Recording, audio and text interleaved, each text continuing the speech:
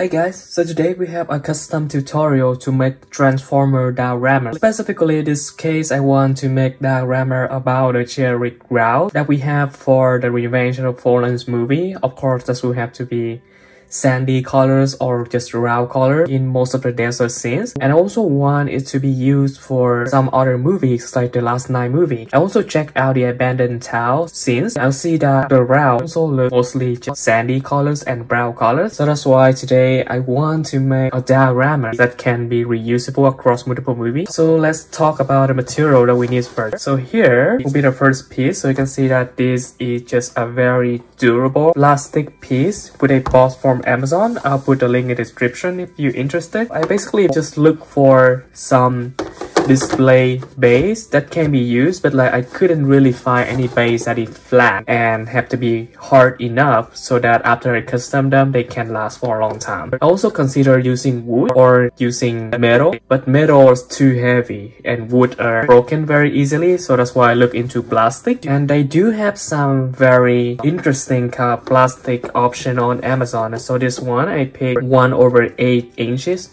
in terms of thickness, and I think that is thick enough, and it's very hard, and the surface area is big enough for me to just displace my figure or just film some scenes with this background. So that's why I picked this one. So firstly we need a base. So in this case I picked just a black one, and then it actually have two sides, so we can either use the smooth side or we can use the rough side.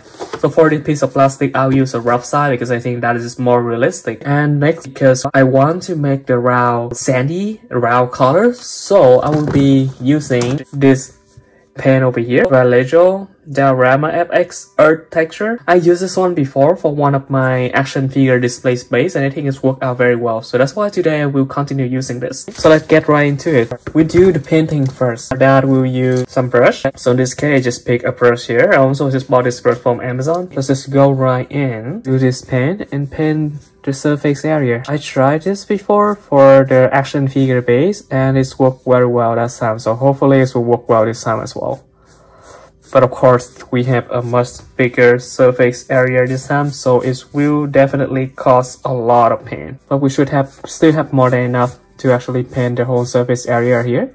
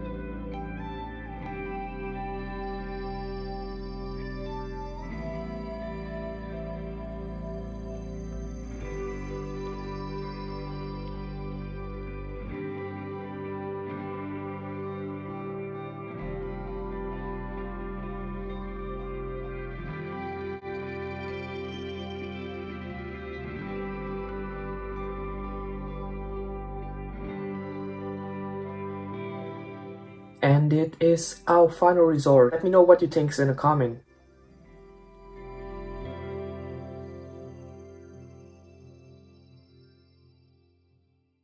We'll be able to see the figure got displayed on this and see how good they look.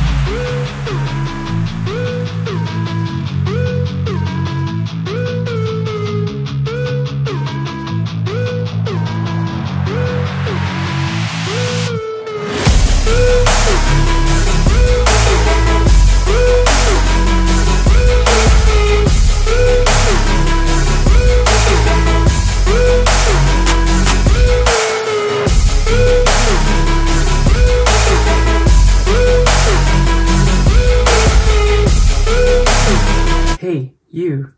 Yes, you. Subscribe to our channel. Please, otherwise, Megatron might kill me again. And no, I'm not kidding. He's right there. Hey, Josh. So please, subscribe. I don't want to be back in 2 pieces. Your subscription means a lot to us.